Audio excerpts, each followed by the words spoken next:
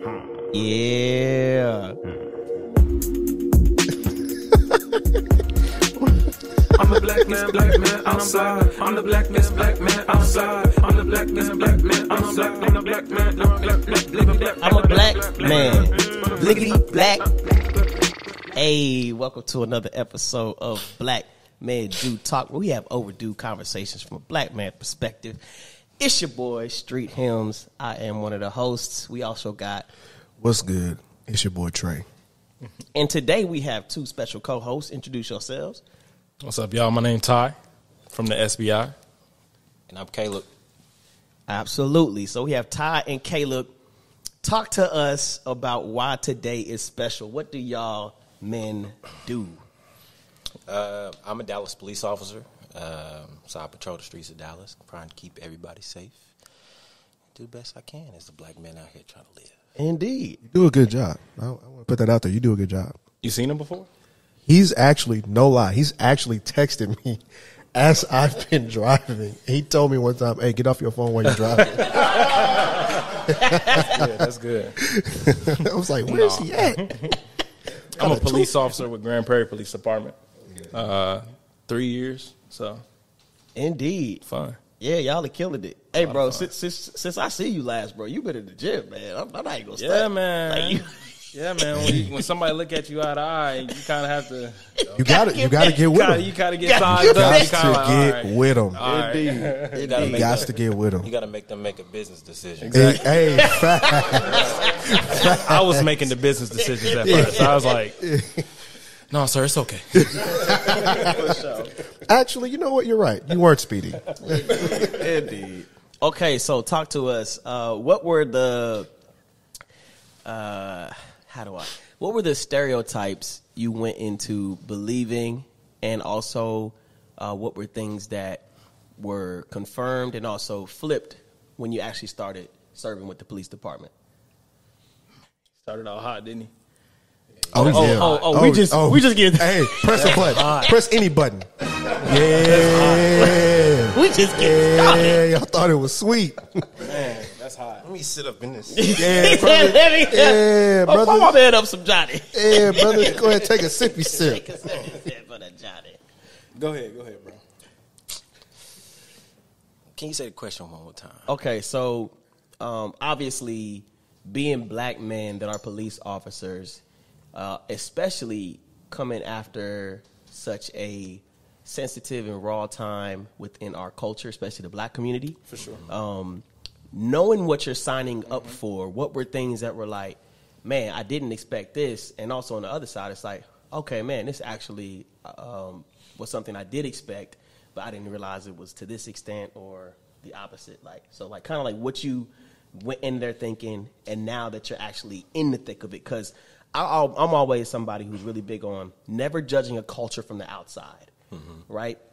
And I think it is tough because the black community generally does do a major job of judging police department from the outside, not knowing we've never been actually involved inside of it. But we get the results, but y'all are actually in the thick of it, doing the time, doing the actual serving and protecting. So what is that like? See, what I thought is that being a black man and a black police officer, that my people would, when they see me, they're not just going to see me as a police officer. And I didn't think that I would have to break down so many walls through the process. But I get treated as if that I've beat somebody across the head or shot somebody myself, just like a white police officer would have. And so I always have to, whenever I approach them, I got to tell them, like, look, man, I'm not going to let nothing happen to you.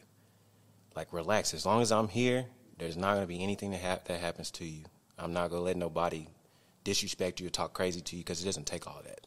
So you right down the street in Deep Ellum too, and that's like predominant. Well, not say predominantly, but there's a big homeless community, things like that. Yeah. So like when you're getting these calls and even just being down the street, things like that. What is it like being able to? Okay, I see the situation. I'm gauging situation. What level of intensity do I bring? What level of intensity should I draw back on? Like, how quick do you have to make those decisions? Split second. And Caleb, you came into the force like in a very interesting time. If I remember correctly, you finished the academy like right after like the whole summer of 2020, right? And so like just talk about like what it felt like, because you came in with a lot of tension, with a lot of people on edge. Everybody was protesting. Like, so just talk a little bit more about like that heightened experience. Into the thick of it. Facts. We need the button for it. Really just like coming into something that's so heated is like you being thrown into the fire. One, you got to make split-second decisions, and then also think about your own self. Like, I have a wife and a son, and so you got a group of people that don't like you whatsoever just because of the uniform that you wear. So imagine you thinking, okay, I got to be safe, but I also have to be have to empathize for a group of people that are hurting right now. If you don't have empathy for people that are hurting, then what's the point in being a police officer? You're supposed to serve and protect those same people. Yeah. But on the flip side of that, people don't understand when they see you that, oh, he has empathy for people, so you have to show them. So a lot of times with me, and I'm gonna just be already started off being transparent. Through the almost 3 years that I've been a police officer, I haven't pulled my taser out and shot anybody with my taser. I haven't maced anybody. Oh. Only thing that I've done. Yeah, he said, speak for yourself. And Ty's patrolling in like the suburbs. So, well, and just for me, just only I say that only because I know how to talk to people. Yeah, that's big. And I think too, whenever I show up to a scene, just like we were talking about fitness, I make you rethink what it is. Yeah. I make you rethink it with the words that I say to you. For sure. And just a stance. If you get out of the car, you got food all over you. Officer presence, right. Your shirt is all nasty, you fat. For sure. First thing I'm thinking, because growing up, I grew up on the east side of Oklahoma City.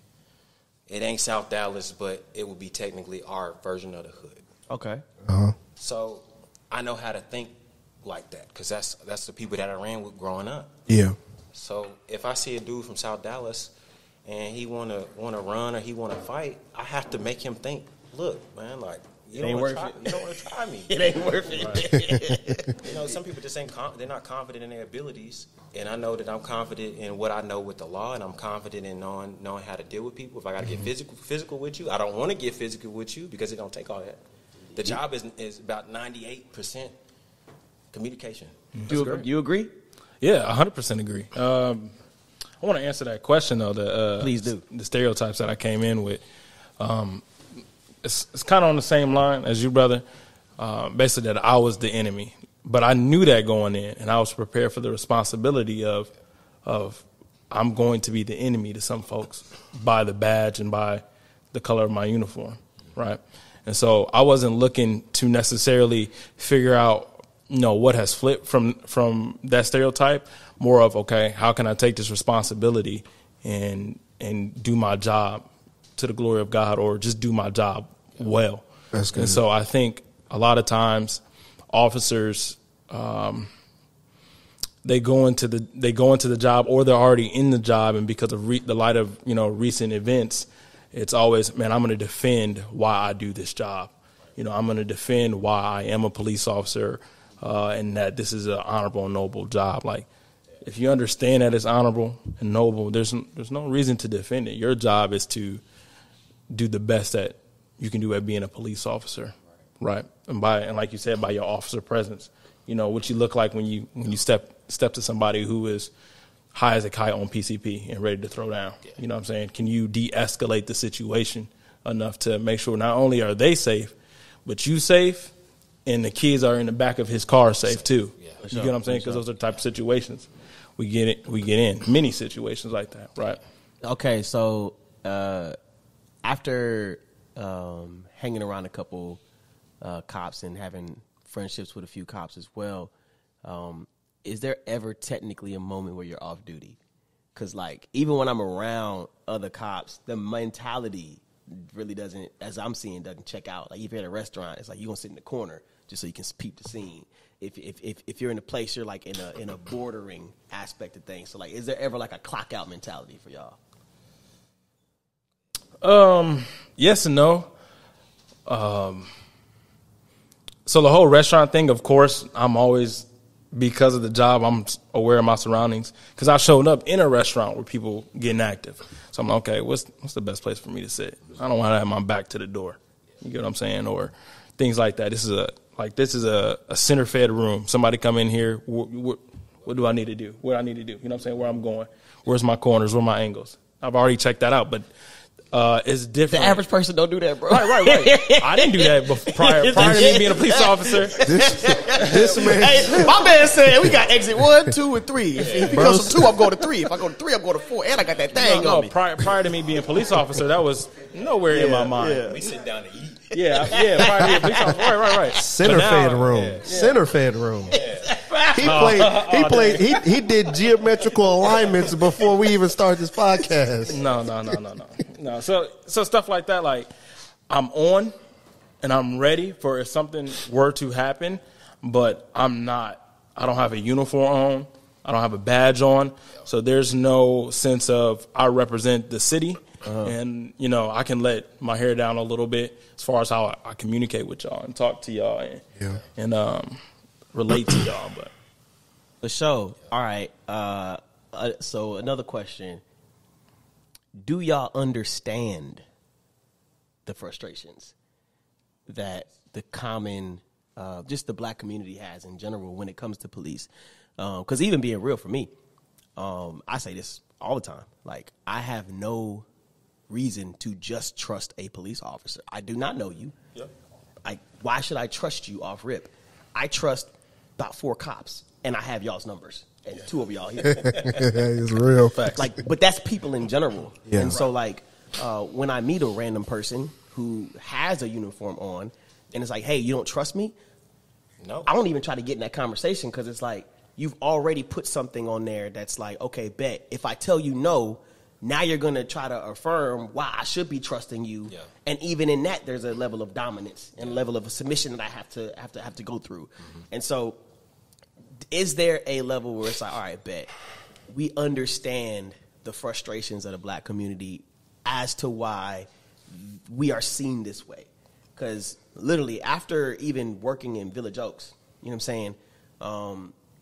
It's a community in South Oak Cliff, very impoverished. I went there for the purpose of serving the young kids in the after school program, and when I tell you, every time the police showed up, we knew it was problems. It wasn't like hey, you're coming to help. It's, hey, it's about to be an issue. Even to the extent of there was security guards that would call the police to help the tow community tow our cars. That's crazy. And I got my car towed so many times, and the police would escort them with these big old guns with a tap. I'm like, how y'all? I didn't even know y'all had. I seen those in like Call of Duty and Grand Theft Auto, but I didn't know them joints existed. Bro said they switched their loadout. You feel me? And I'm sitting there like, bang.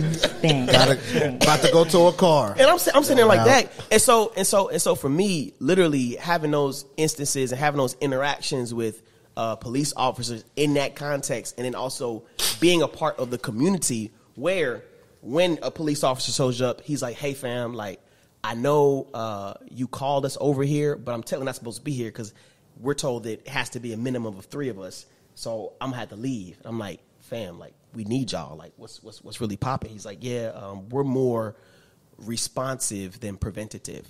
And I'm like, well, if I'm telling you what's finna happen, because it's a pattern what's happening, can y'all just post up and help us out? It's other places we gotta go. And I'm like, yo, that's tough.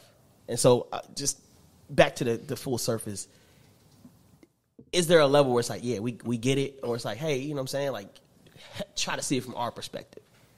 I see it both ways, because when I'm outside of uniform, I deal with the same things that, I mean, I'm black. I'm black as can be, blackity black. So I deal with the same exact things. And me personally, and this is going to sound weird, I don't like police. And I am a police officer. Wait a minute.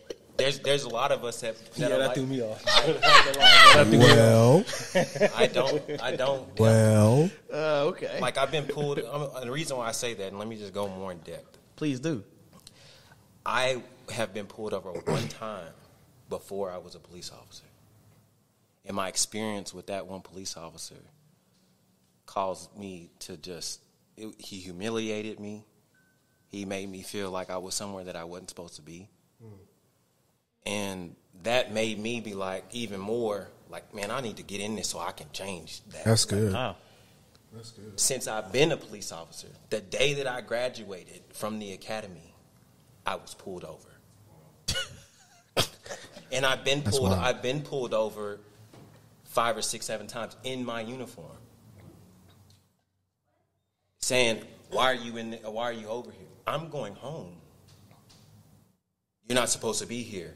Well, whichever way am I supposed to go? Where am I supposed to go?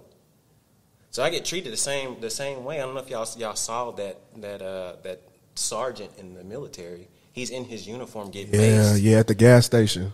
At the gas station. Yes, I did see that. Complying I did see and that. asking questions. Wild. That, to me, I felt that because you're going to treat somebody a certain way when they're in the same uniform that you're in.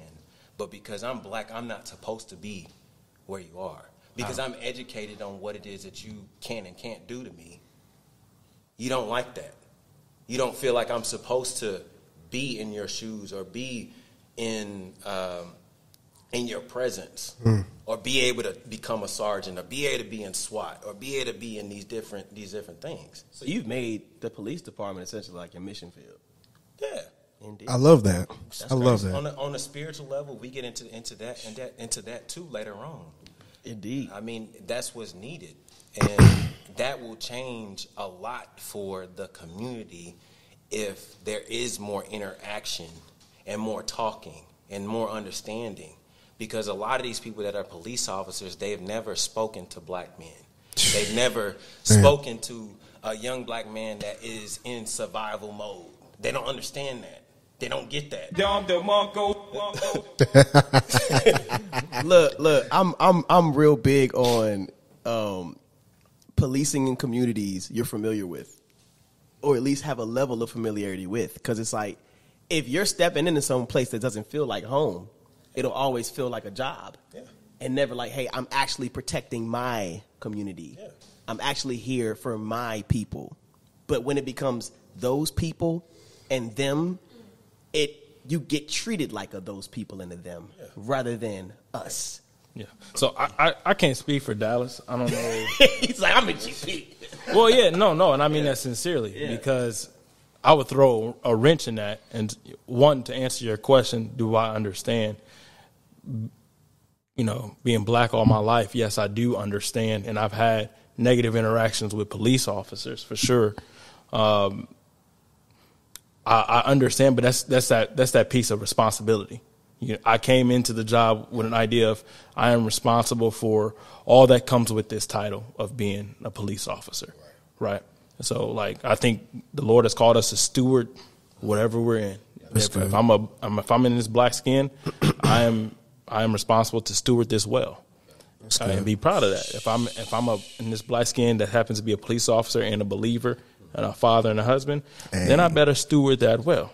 Hey, So you better. Blacks, Why you not pushing buttons? Why you not pushing buttons, brother? I'm saying for what you're saying, do you understand? Yeah, I understand, but Spitting. at the same time, it's my job to steward what I have. Yeah. Well, I would say for like just to kind of touch on what you were saying. Hey, being a big proponent of policing in the communities that you live in. Is that what you said? Familiar with. Familiar. Because it's one thing. Because like obviously like that's the ideal aspect. Of course. It's like, hey, I grew up here. That's what I was just about to say. It's more so familiar with. Like, yeah. Like, do you know the people? The people? Yeah, of course. Right. Of course. That's what I would say. So that's why I say I can't speak for Dallas. Mm-hmm. Our numbers are in such a way, like who's on the force are in such a way that no one wants to be a police officer right now. And so we have to now play, okay, what is priority right now? We know that life and the sanctity of life and making sure that we can be as preventative as possible is a priority. Now, how can we, usher in this community policing aspect in which we can start garnering and gaining the trust of these community members? You know what I'm saying? Sometimes that's put on a back burner. And I'm not saying that's fortunate or unfortunate. I think that's just part of the beast, of being an understaffed entity in a society. Okay, so I have to put it out there because I know every person has this question. It's tough hearing there's an understaffing when I'm getting pulled over while I'm driving Lyft and then 4 niggas show up behind me. And I'm like, thought y'all had to do something. I'm like, yo, why Thought is it y'all had 4 to- people Thought y'all had to do that's something. backing up the backup? I'm like, yo, I'm That's literally funny. Look, it happens Man. every time. Bro When you said- get pulled over, you get backup for the backup, the backup. Yeah. And I'm like, y'all need to back up. Yeah. Like I said, I can't speak for Dallas. I don't know where you're getting pulled over for. You said that. You be setting our- yourself up. You be this- throwing self oops. Who, me? No, Mitchell. Mitch? With the Yeah. buttons. You can't hear it. You don't have headphones. It's fine. So, no, like I said, I can't speak for Dallas, but I know for, and I'm not. That's no shade. That's no shade because I don't know how y'all run. I know for our supervisors and our sergeant staff, hey, our motto is, hey, you on the clock, do something. Right. You here to work. You're not here to socialize. You're not, if you got to, work a night shift, if you got some time, yeah, of course, side by side, chop it up, see how the fam's doing, and keep it pushing. But you're here to work, right? Sure. And so, but sometimes that's a necessity. And I'll tell you why, Mitch. I'll tell you why sometimes it's a necessity. If it's just you in the car, right? Let's say you got pulled over. I pulled you over on a service road, okay? Let's say the service road speed limit is about 55 miles per hour, so I know that average person's going to go about 60, 65, right? It's dark out, okay? Drunk people like lights. I don't know if y'all know that. They like lights, okay? So they're attracted to the lights and things like that. Most accidents involving drunk persons is squad cars and regular civilian vehicles. It's not civilian. Wow. It's squad cars because they That's are interesting. attracted to lights. That's very So interesting. I'm gonna have myself. I'm calling for 7. Have it back so we can at least have a buffer between if somebody hits us, then they're gonna hit that car, and now we alert. Okay. We about to get hit. We can move. It give us enough time, a buffer between the contact I made up there and the crash that happened behind me. Prime example, 30. I hate 30 with a passion. I hate I-30 with a passion. Apparently, both of y'all do. With a complete passion. Wow. I've been out there for a stranded vehicle, Mitch. The worst sound you hear is behind you, bro. It's the worst sound you can hear. Bro, I'm telling you. Hey, let me get a 7. Hey, is fire available? Hey, let me get. And they'll come with the fire truck and block that whole thing. Down. Indeed. Right. So sometimes it's a matter of safety, and then sometimes I ain't gonna lie. I'm admit it. I definitely pulled up behind another officer and was like, "Man, I ain't got nothing to do. Ain't nobody calling me. My sector cool. Yeah. Just gonna check out, see how everybody doing." And it's not personal. I don't know the car. I don't even know the story. I don't know why you stopped them. Why you pull them over. My job on is the clock and they just I'm wanna- on the clock and for this sure. is something to do. Indeed. Right now, this is something to do. I can. That makes sense. Because at the end of the night, we have to turn in activity and show them what we did. Facts. And if you don't have anything on your activity sheet that shows that you did something, then you stealing money, basically. Yeah. You just come to work and they paying you. Playing Fruit Ninja. Yeah. Playing fruit ninja. Dang. So I didn't know that was still a Bang. thing. and even whenever we pull whenever we pull cars over or whether it's on the highway or whether it's I try not to pull anybody over on the highway because it's too fast. 75 is it's a monster. We had an officer a couple months back, probably 6 months back. He died because a drunk driver hit him. Man. On the side of the road. No, he was working an accident. And the car came and just Attracted to lights. hit him, tracking the lights, hit him. And then the dude was laughing about it, because he was just so drunk. So, I felt bad for him and his family because he's just out there trying to do his job. And, the guy hit the car and he passed. So, it's strategic in how the car is even set up. You know, some guys, if you got 4 guys, there may not be a lot that's going on, and it's in our eyes, it's not bad to go check up on somebody. That's a wild statistic. You said it's not civilian. It's typical. That's wild. For drunks. With drunks, yeah. In Texas, by the way, I know y'all, people who live in Texas, y'all love the home state. Since I've been down here, I love Texas. As far as the driving statistics is concerned, it's the highest in the country for fatal accidents. Wow. Okay. Well, And that's not like there's more cars on the road. Actually, there's not proportionally. There's not more cars on the road compared to other states. So it's not that y'all. I don't know if y'all like to get lit all the time, or I don't know what it is, but fatality accident. I could either confirm or deny such statements. As you sit, as you partake, Right. Indeed. And too, like y'all gotta take it in the perspective of traffic stops are one of the most dangerous things. The most. The most. Can you explain why? Yeah, I got to hear that. Can you explain why? Traffic stops happen so often for me. Exactly. That's why it's dangerous. Yeah. So my job is to be okay because of the amount of times you was on something. We're trying to go home at the end of the night. Guys, in each video or most videos that you see on social media, what is it dealt with? Traffic stops.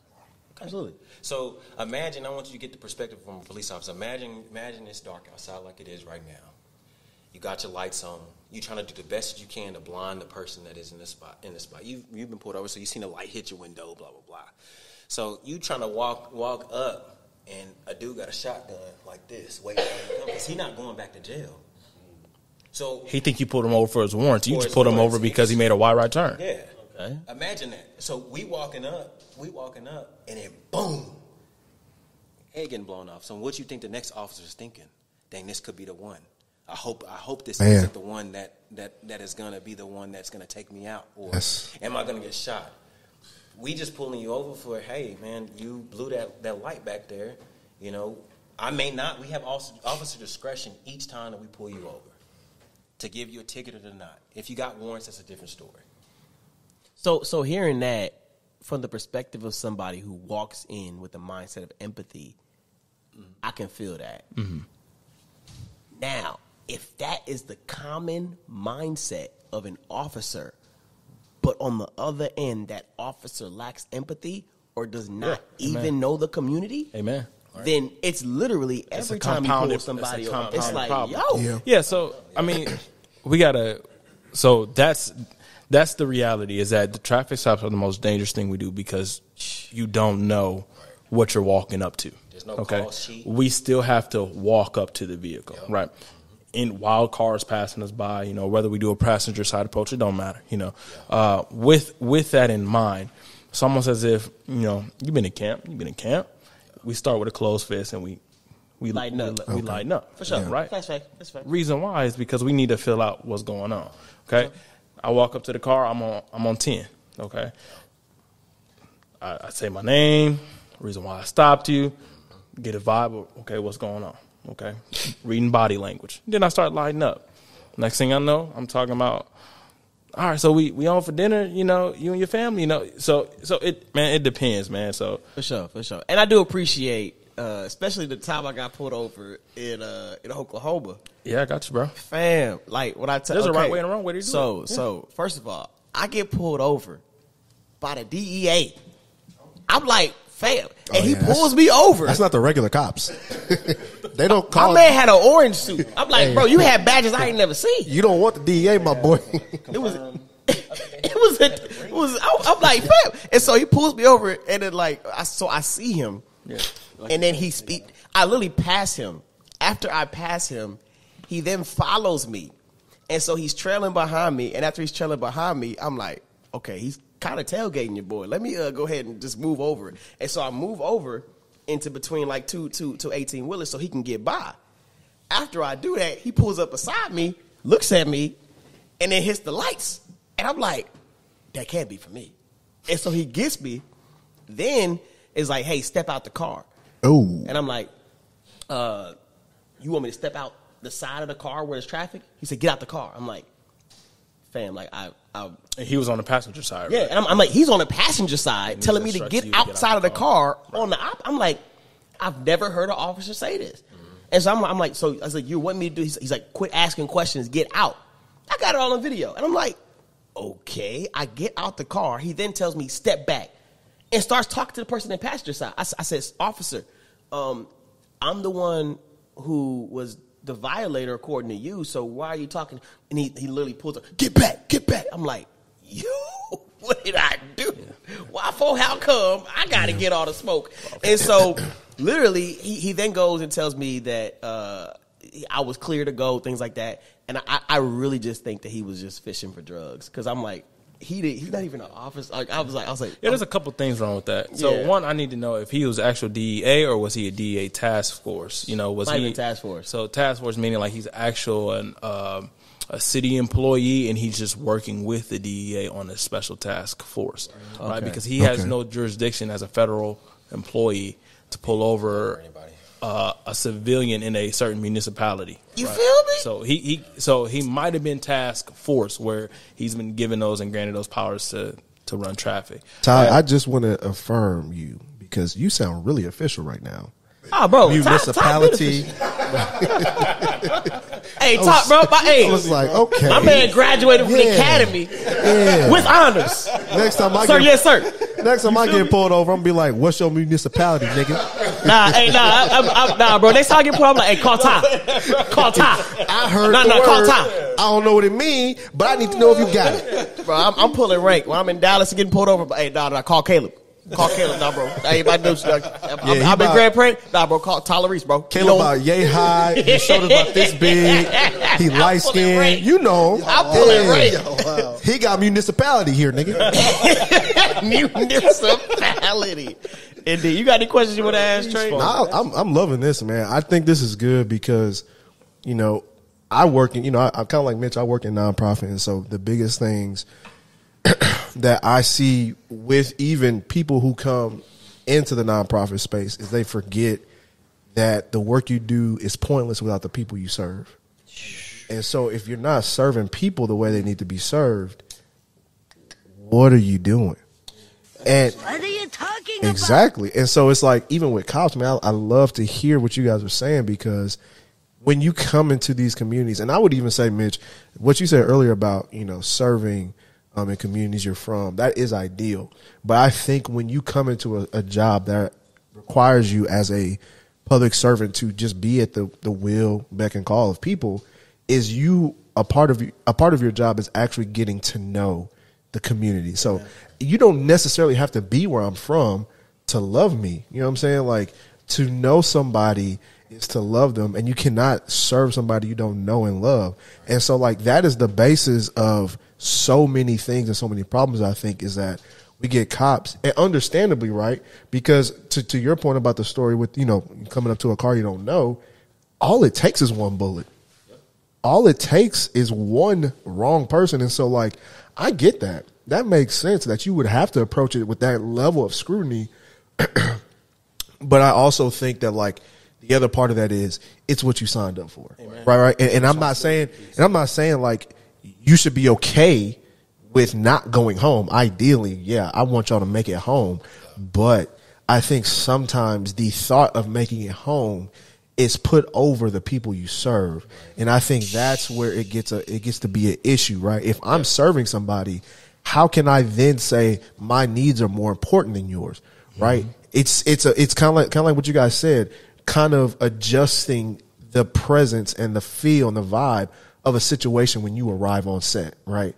Because if you come in on 10 and the situation's already on 10, it's only one place you can go. You know what I'm saying? Like de-escalation, right? You know what I'm saying? So I love hearing this, because I think the other side of it is, I remember again in 2020 and all the, it was so much. Like, it was like from like end of May to probably all the way through the end of July, you couldn't get on social media without seeing something. Nice. And I think what's tough is when people become, we got so used to seeing it, and so there became this lack of empathy on either side. Mm-hmm. It turned into, let's fix a problem together, to each side saying, no, I'm gonna do what's best for me. Apathy, yeah. And it's like, well, what are we accomplishing? And so I think part of it is like, you guys again have to come in with the mindset of, hey, I'm serving these people. And I think for us, and even for me, because I've been pulled over in GP. Literally, I was dropping my homegirl Abril off. We just went to the movies, and she worked for Young Life at the time in Arlington, and she was staying with one of the Young Life donors. And they lived in a gated community off of a 360. And I was driving her. I got off 360 and turned off the service road onto the street, and I saw the cop pull out behind me. We're driving for 3 miles, stopping at red lights, stopping at stop signs. He followed me for about 10 minutes. As soon as I flipped my turn signal, he pulls me over, and he was like, hey, let me get your ID, all that kind of stuff. I was like, okay, cool. And I thought it was weird because I'm like, all right, bro, if he's going to pull me over, what's different now than 15 minutes ago, right? And so, you know, he takes my ID, and he runs it. He comes back. He says, hey, can you step outside the car? I said, okay, cool. I get outside the car, man. It's 8 cops. And I get it, right? You want backup. As soon as I got out, my heart dropped. Of course. And I'm like, what's like my first was like, bro, what's going on? And he was like, oh, well, you know, we noticed that you got pulled over and you got a traffic ticket 2 weeks ago that you haven't paid yet. I was like, yeah, it's been like 2 weeks, bro. Like, I don't even know if you can, like, I don't know how the system works. But I'm like, yeah, like 21 days. Yeah, that don't even make sense. Wait, I was like, you know, what, like, I literally said, like, okay, why'd you have to put me out the car to say that? Well, you know, we didn't know who that was in the car, and we didn't want you to, you know, be embarrassed. I said, bro, about a speeding ticket? And so it's just like, for me, I really do challenge myself as much as possible, but when stuff like that happens, I get why I see other people saying F the police and all that kind of stuff. Of course. Because my experience, you know, is minimal compared to some of these kids in like South Dallas who, it's not even cops, bro. It's white people. I know kids at Madison who are like, I don't think white people can be good. And it's like, that's tough. But it's like, I can't invalidate the experience. So it's like, their only interaction. It's our only interaction. But at the same time, I know that's not the truth. And so I think, you know, these types of things, man, I think they are so important is because, like, when you have more of this, right? More, and not just representation, because even if it's white cops, Hispanic cops, Asian cops, just coming and disarming themselves and saying, hey, look, I get it. Yeah. I don't want this to be the case, but also here's my perspective. Mm-hmm. If you understand me and I understand you, then in these situations, we should be more informed on how we move. Mm-hmm. And sometimes it takes to having that conversation while you're out there with those people. Yeah. And they happen often. Yeah, they do. Yeah, they happen often. And it's more of the, whenever I come in contact with somebody, I try and educate. My first thing isn't, I'm taking you to jail. How is it that I can take you to jail? I don't approach a situation like that, because most people that you come in contact with, they don't know. Mm-hmm. Like, they have no clue how it works. Yeah, how it all works. And the system is pretty messed up. Yeah. You can be pulled over for anything. There's nobody. I'm not even a perfect driver at all. Indeed. But if you look at the traffic code, you can be pulled over for just about anything. I can pull you over for a lot of stuff. He's like, I can find a reason. I can find a reason. Yeah. Like for instance, in our traffic code, you can't honk your horn unless it's for an emergency.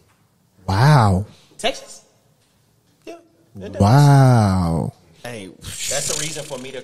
That's called a reason for contact. There's a million reasons for contact. Y'all better stop honking your horns before I call the cops. hey, wait a minute. Hey. That's wild. And I've literally seen. I've literally seen people. We call them dope chasers. Usually, dope chasers, they work backwards. And when I say working backwards, is they have no clue how that they got to finding some drugs on somebody, but they make up the story as they go because they found something. Indeed. For instance, and this happened. I'm not even going to put a timetable on it. This happened a while ago. Guy pulls this guy over. He asked for cover. his reason for pulling them over said he smelt marijuana. I get to the call, get to the scene, you know, talking to the dude. He's like, inventory the vehicle. He's going for UCW. UCW is unlawful carry of a weapon. Reason for that, he found marijuana in there. I get to the car, and I'm expecting to smell like whoosh. Especially if you was driving and smelling. Yeah, if driving and smelling, and smelling the weed. Somebody's passing you. You're in your car with your windows rolled up. And you saying that you smell weed. They got that loud. Snoop is in there. They got that loud. Snoop, Wiz, Schoolboy, all they homies. all in there. He said you got Currency. you can see the smoke from the. Damn. I'm thinking Currency go be in the back seat with his feet crossed. My fault, dog. And 3 in his hand like this. Yeah, I get there and I don't smell nothing. But then he's looking in the glove box and he finds like, I mean, when I say the smallest quantity of marijuana, I'm like, They call it a teenth. wow. I learned that. Yeah, and I'm just like, wow. And so that's what this guy does Dope over chasers. and over and over and over again. Finds And it creates frustrating. reasonable cause. It's frustrating to me, right? Because it's frustrating to me. Reasonable because- suspicion. Suspicion. That's okay. Reasonable suspicion. Hey, you the municipality. You know what I'm saying? You know, I got you. Speaking of municipality, It bothers me because my mindset is that almost every person has one or two things. They either have weed on them or in their car, or they have a gun on them or in their car. Especially in Texas. Especially in Texas. Wild Wild West, baby. With the laws that we have now. And so if you go looking for it, you're gonna find it. You're gonna of course, find it. for sure. But again, every person doesn't have to go to jail. But I mean, obviously, with that, in the realm of things, he's not wrong for how. I don't say how he's doing his job. According to law. According to Legally. According to law. Legally. he's doing everything right. According to law. When I think of the systematic racism, and for anybody that thinks that is not a real thing, is out of their mind. You can come talk to me. Heard it from source. Look at this. I want to emphasize what Elisha said and tell you to put your foot, on their necks when you're talking about de-escalation. That's key. That's important because now I'm a comic book fan. I love Spider-Man. Yeah. This is going to be the cheesiest thing I say all night. I love it. Great power comes great responsibility. But that's the truth. Facts. Regardless if it came from Spider-Man or not. We, as officers, we've been given a great power. We can literally seize custody of your person. I can detain you. I can restrict your movement because I have probable cause to do so. Yeah. Okay. And so that's great power. Thanks. I can look at somebody that I've never met before and say, and they ask me, "Am I free to go?" No, you're not free to go. You sit right That's there. wild. You're gonna sit down and stay there. That's wild. Until I get done with my investigation. Okay. Yeah. That's great power. Facts. Okay. And if we need to, as officers, we need to treat that power with a certain level of responsibility, knowing that you have that power. Not only don't abuse it, don't get lazy. Yeah. Don't get lazy with it. I think That's real. I think that's one thing. Like you said, like my mission field. Yeah, it is the people I serve, but it's also the people I work with. That's my mission field huge. too, because That's my huge. goal is to get somebody to realize, like, yo, what if that was your mom or your brother, or your cousin or your dad? How would you treat them? Even if they're in the wrong, right? Like, even if they need to go to jail. I come in contact with people all the time. Like, yeah, you need to go to jail. Like The concept of grace. yeah, It's that kind of but here's the thing, though. Nah, fam, you don't need to go home tonight. I don't think you should go home. Here's the thing that people have a hard time understanding. I am loving you and dignifying you by taking you to jail. Interesting. justice. I am serving you, the offender. It's interesting. Here, I've had people thank me after I arrested them. I've had people on the way to jail have full-fledged conversations about the Lord, full-fledged conversations about their lives. Man, you know what? If you didn't take me to jail, I probably would have harmed myself or done this or done that. Now, I'm not saying that's every single person I take to jail, but But because of your mindset and how you conduct yourselves, and right? how you treat of course. And I think that's something that I would say Dallas does too. Dallas and Grand Prairie both. There's programs set up so that we can continue to foster that mindset in all of our officers, because this community policing is new. It's sort of new. Yeah. You have officers in my department as well, all around the country who, community policing and how they need to de-escalate the situation. That's a very new concept. Wow. In police. Would you almost say it's contradictory to how you were trained? Not how I was trained, how they were trained. Institutionally, That's a good question. I think it's going to take some of us young people get into supervisory roles. Yeah, but that happens with time. Facts, that's right? true. Because we don't have the seniority. That's true. Yet, so it's coming around the corner, and of course, it can't come quick enough. But people were literally not. Officers around the country were literally not taught how to de-escalate. That wasn't a part of their training. Academy training. Yeah, they were 9 times out of 10 taught usually to, okay, you called me for a problem, I'm supposed to solve it. I'm a problem solver, right? Problem solving, Interesting. not de-escalation. That's interesting. So let me. Well, My bad. I'm about to put my foot on the gas just a little bit. So we got because this is gonna lead into it a little bit. okay. Yeah. So 2020 was wild. We had a lot of self-realization in both. I would say in the community for a while. And one thing that prevailed out of 2020 was the term defund the police. How do y'all feel when y'all hear that? People are literally saying like, hey, we need to take money away. Police our own communities. From, the police department. How do y'all feel when y'all hear that? Defund the police.